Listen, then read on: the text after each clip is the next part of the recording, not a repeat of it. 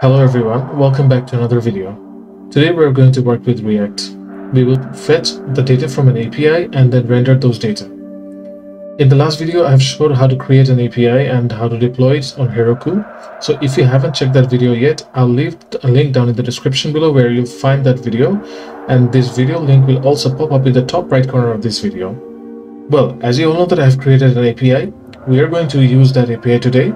And I will leave the link of this API down in the description below as well. So let's see how the API looks like and let's see what data we're going to render today. So as you can see, this is the API that I've created and it's live.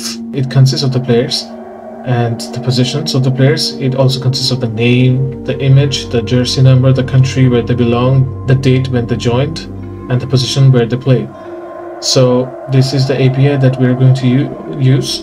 And we're going to fetch data from here and render. So after rendering, the data will look something like this. As you can see that this is the image. We are using the image, the name of the player, the jersey number, and the country. So we are taking the data only from these four things. So let's get started. And before we start, I would like to ask you that if you haven't already, please be sure to subscribe to this YouTube channel and hit the bell icon so that whenever I upload a new video, you will be notified immediately.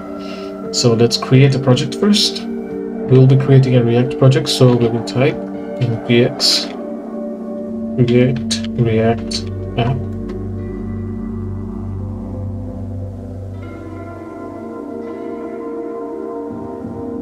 It'll take some time.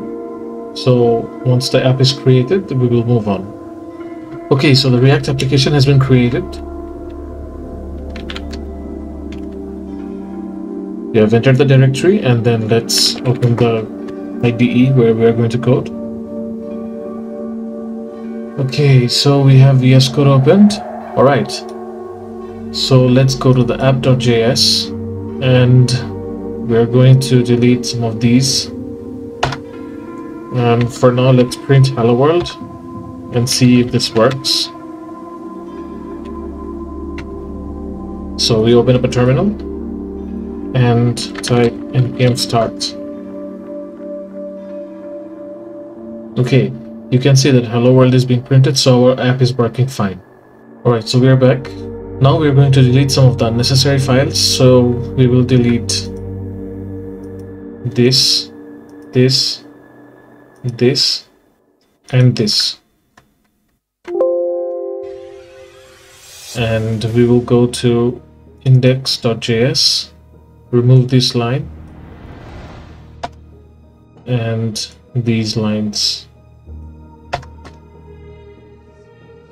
Okay, we'll save it. And we will also, from the app.js, we will remove this. We'll save it. All right. Now the first thing that we need to do is we need to create a component. So we will create a component directory in the source. And inside the component folder, we're going to create a file which is called FetchData.js. So first of all, we need to import React.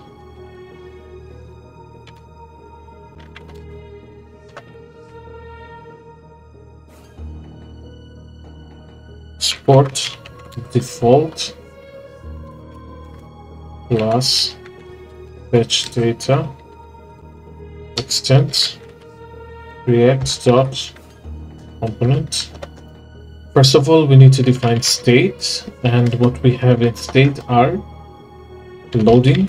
We're going to use async await, so during the waiting time, the loading will be displayed. So first of all, the loading will be true, and we will have another, and we'll be having a list of players, so we will mention it like this. Now let's write the async function. Component did mount.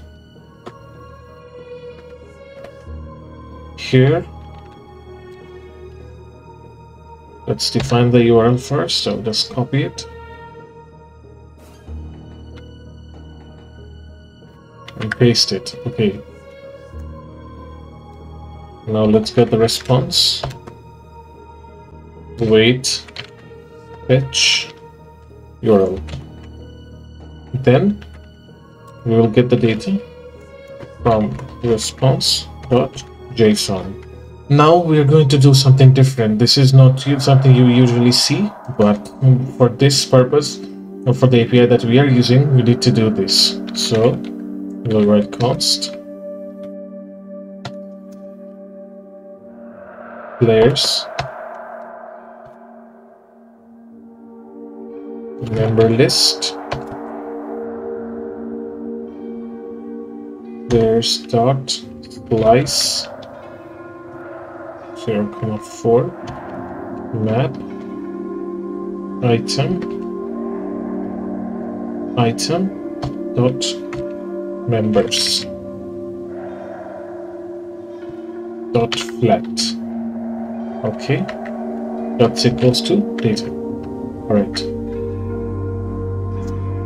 So this is the member list that we are creating. That means we have data separated, but in the member list we will have a list of all the player details. We will pass this member list to the state. So for this, we will do is this dot set state player. It will be member list, and once this is loaded, so we will make the loading false. All right. Now let's have our render function. So first of all, we will check for the loading. If this dot state dot loading, then we will return a div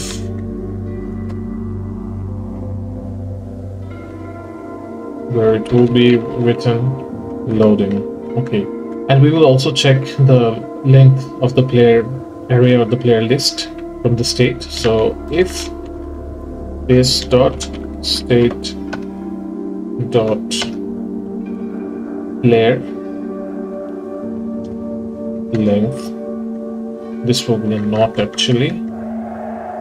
If not this dot state dot player dot length, if this is the case, then we will write no player data available. Now from this render we are going to return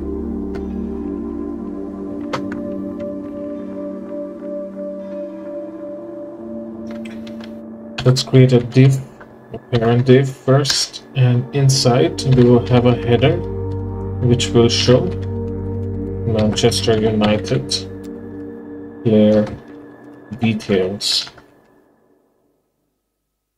Then we will write, this is where we pass dot player, and inside this player we have the member list that we created a few moments back.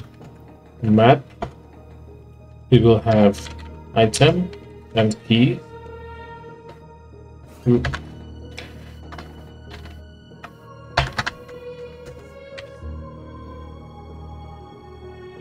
Return div key equals the key that we have.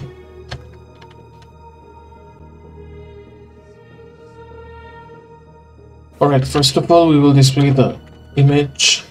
So for that, what we need to do is https://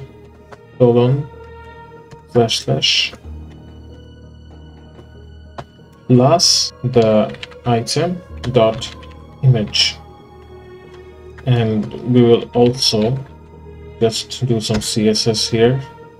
That is, we will set the width to 250, and in case of image we need to have an alt where we will just pass the item dot name.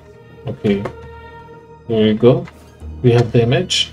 Now we want a bold text, and inside this we want the name of the player, so item dot name. Then we will also have a line break. The next thing is we will have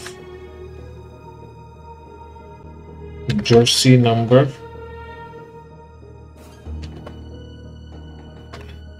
and here we will pass item dot jersey, another line break. The next thing we will be passing is the country.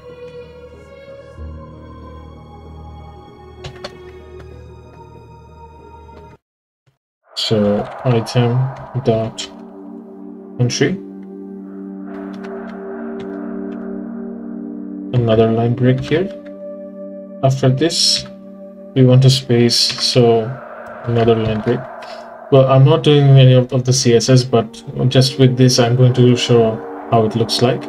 So this is one thing. We can also show the player position, so we will have another bold, and we will type position. So we will render item dot position. Okay, we'll just save this. All right, then now let's get back to app.js. We will just remove this. We will import React and component, and we are going to import FetchData. All right, now we will create a class app, extends component, and inside that we will render return div class name equals app, and inside that we will have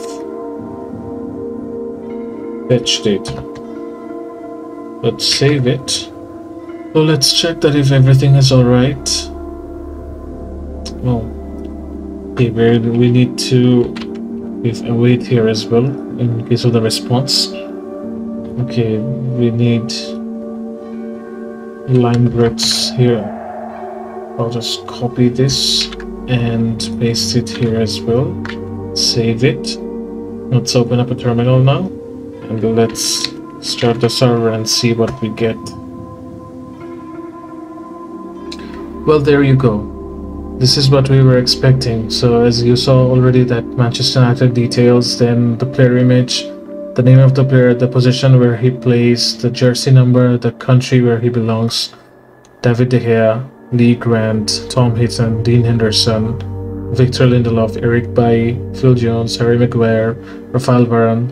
He's a new signing, by the way, and so on. And I won't make it longer.